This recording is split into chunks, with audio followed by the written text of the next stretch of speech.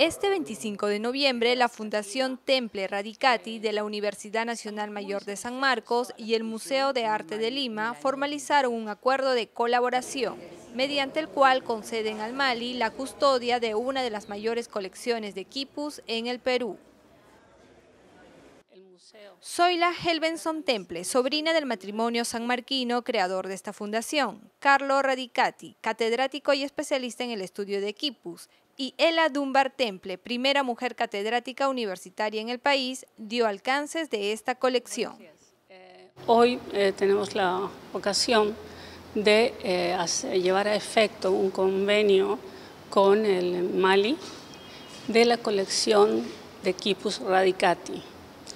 Este convenio es beneficioso para ambas partes, tanto para la Fundación Temple Radicati, Universidad Nacional Mayor de San Marcos, como para el Mali. ¿Por qué hemos llevado a efecto este convenio?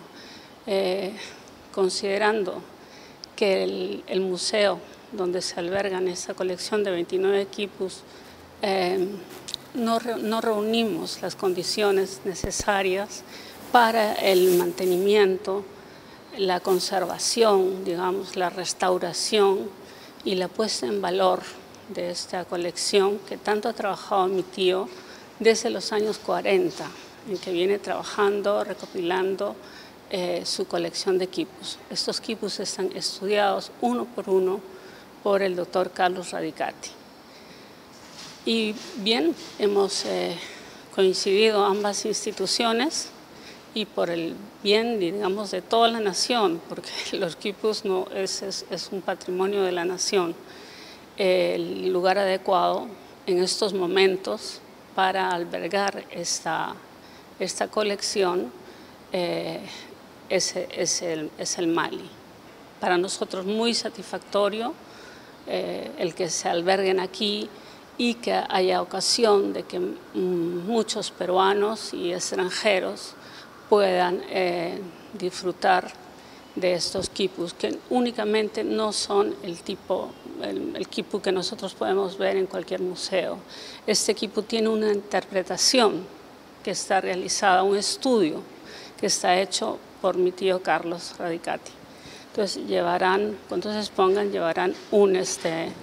un pequeño rótulo, ¿no?, en que diga dónde se ha encontrado, qué cosas significan estos nudos. En la ceremonia de este acuerdo estuvieron presentes importantes personalidades, entre ellas la directora del Mali, Natalia Mahlouf. Este acuerdo es solo el inicio de un ambicioso proyecto de investigación, conservación y puesta en valor que tendrá como resultado una publicación y una exposición en el Mali en el año 2018. El mayor interés académico del doctor Radicati estuvo puesto en los quipu, esas piezas tejidas con hilos de colores y diferentes tipos de nudos.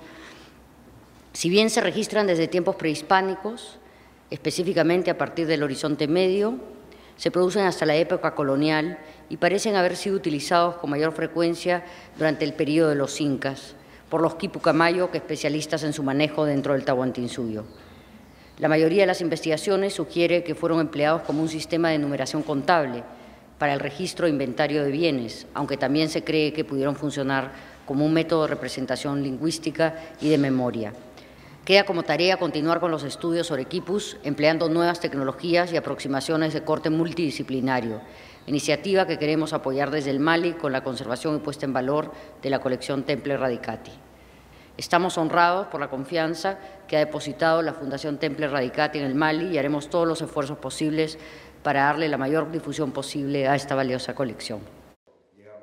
Representando a la Universidad Nacional Mayor de San Marcos, el doctor Orestes Cachay Boza, rector de nuestra Casa Superior de Estudios, también dirigió sus palabras. Y la idea es de que no solamente lo conozca San Marcos guardando un gran valor que tenemos en estos quipus, sino la restauración, que es lo más costoso y que tanto la universidad, así como el Ministerio de Cultura, no tienen los recursos ni los fondos que nos permitiría ponerle en valor en su verdadera magnitud. Yo, en ese sentido, quiero agradecer esta gran alianza estratégica que estamos haciendo con Temple Radicati.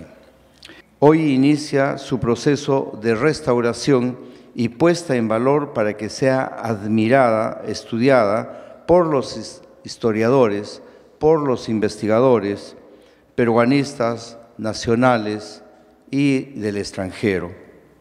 En segundo lugar, se ha seguido un protocolo que establece el aseguramiento, la protección de valiosas piezas, tanto a nivel de coordinación con el Ministerio de Cultura, con la emisión de un seguro que cubra todos los riesgos de la cobertura por pérdidas, por daños, o en una modalidad que se conoce como un seguro a todo riesgo clavo a clavo.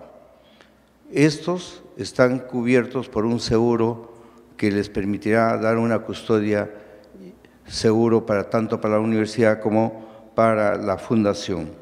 En tercer lugar, San Marcos